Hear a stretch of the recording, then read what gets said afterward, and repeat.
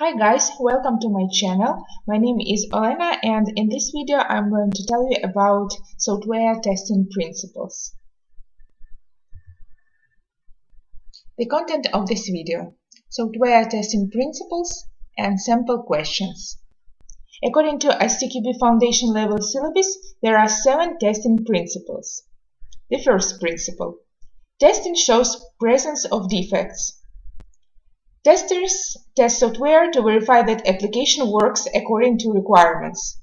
But when they run their tests and don't find any defects, it doesn't mean that the software is bug-free. There is no proof that the application doesn't have any defects. It is mainly because some testing scenarios could be not considered, as there are so many different combinations of inputs, interactions between hardware and software, changes in environment, changes in operation system, and additional parameters which can influence the performance of application. Testing can show that the defects are present, so testers do their best trying to find as many defects as possible. Testing activities reduce the probability of undiscovered defects remaining in the software, but still there is a chance that they exist. Next principle: exhaustive testing is impossible. Exhaustive testing means to test everything, all preconditions and all combinations of inputs. First, it's not possible because there are so many that you can't identify all of them and have all possible conditions to test them. Second, testing everything will be costly and time-consuming, so it will not be worth it. Projects have limited time and budget for testing. Testers should apply risk analysis and set priorities in testing. Example: there is a web-based mobile application under test. Can you imagine how many mobile devices exist and how many different operation systems are currently being used, as users can use not only up-to-date software operation system, but some previous versions as well. As it is a web-based application, so there are also different browsers. Testers can't test everything, they should consider risk, so they can make a decision, for example, to test on high-priority mobile devices and use last 3 operation systems. The third principle: early testing. Testing activities should start as early as possible in software development lifecycle. You ask why? Because it is cheaper to fix a defect if it was discovered in the early stage. Let's analyze this picture. Option 1. This one. Requirements were identified and they are correct. Then the system was designed properly to satisfy the requirements. After that, code was written according to requirements and design documentation, and it doesn't have any mistakes. So product works as expected. This option. Then, second option. The requirements and design documents are correct, but there is a defect in the code. It should be fixed. Developers are fixing the code and it takes, for example, 1 day. Third option. The requirements are correct. There is a mistake in the design document, so it has to be changed, but nevertheless the code was written according to requirements and design documents. It should be changed as well. The whole process takes, for example, 7 days.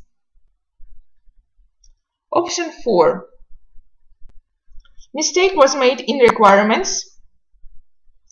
For example, the functionality should be completely different, and all the efforts which were made to design and code were useless. In the end, we have a product with wrong functionality. To fix this, it takes 30 days.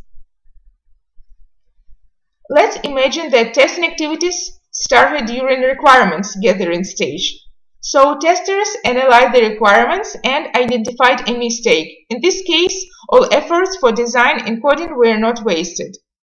So it is important that testing activities should start as soon as possible in software development lifecycle. It is cheaper to fix a mistake if it was found during requirement stage than after the code was written.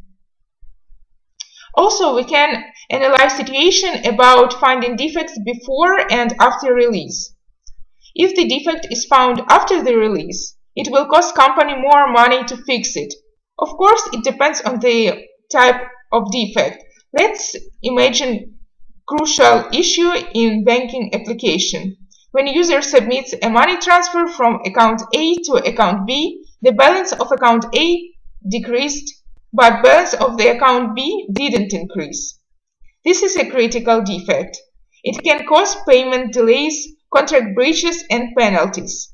Thus, bank can face with reputation damage, which can cause a lot of losses. Principle 4. Defect clustering.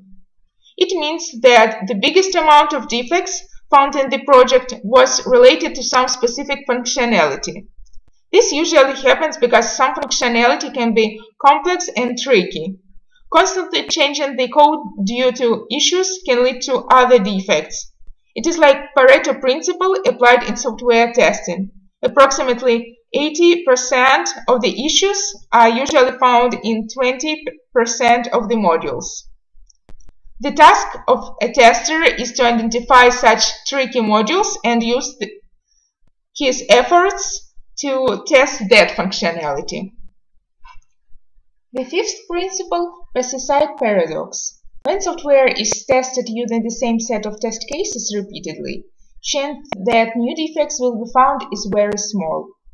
To memorize the meaning of this principle, you can think about pesticides. When a plant was processed by some particular type of pesticides, after some time it will develop resistance to it. So, to have an effect, farmers have to use different types of pesticides. In testing activities, testers should select different test scenarios, change test cases.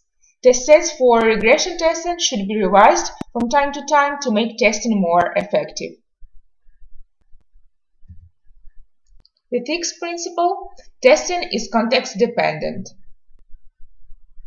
There is a difference in testing an online store and a complex banking application. Banking application should be tested more precisely.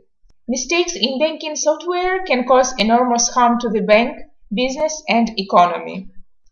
Also, banking application is safety-critical software. It should be no chance that somebody got access to other people's accounts. The seventh principle, absence of error fallacy. Let's assume that a client requested to develop a mobile application. Let it be an alarm. The requirements were prepared, application was well designed, the code was written, and the application was tested by software testers. Software worked perfectly according to the requirements. The problem was that nobody needed this application. Users didn't have a need to use it because each phone had its own alarm.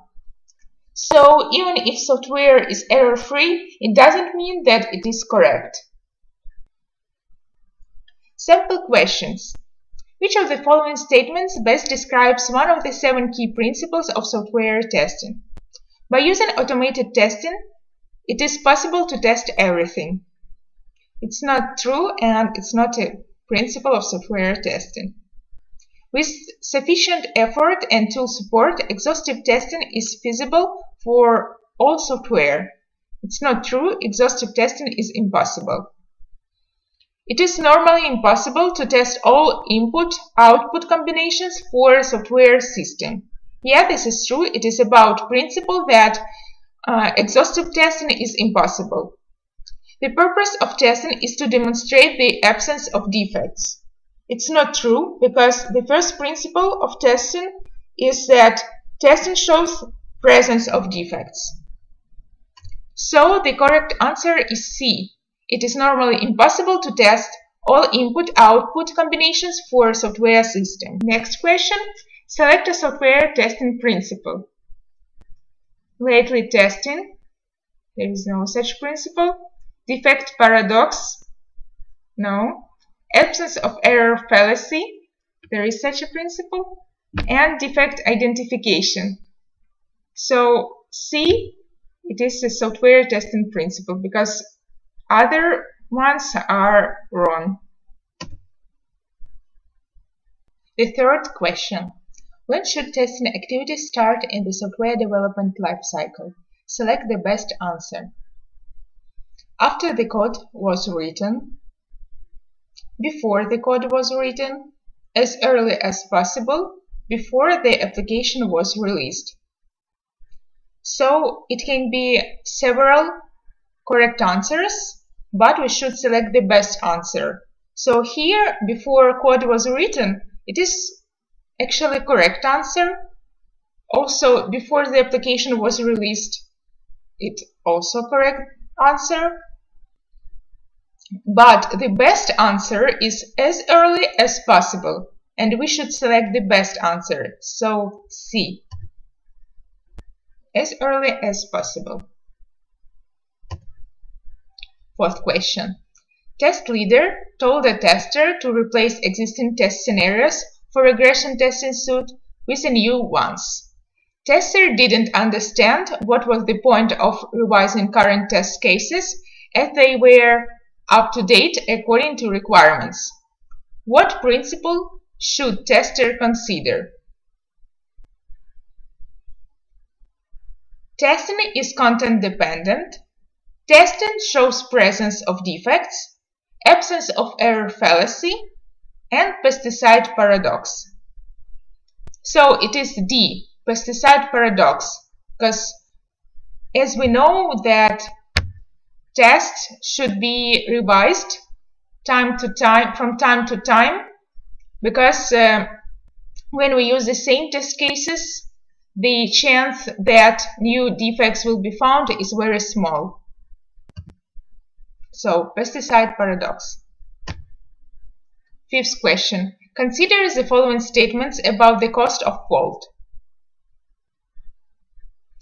The cost of fixing a fault does not depend on the time when it was found, early in the development phase or later.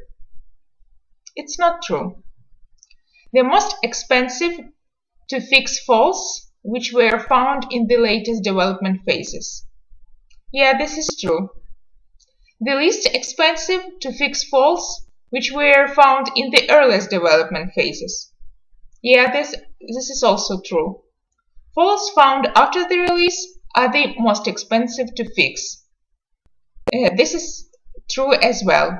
So,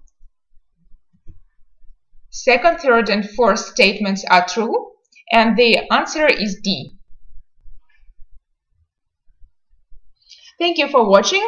You can find ISTQB tutorials on my channel. If you are interested in software testing related videos, please subscribe. See you in my next videos.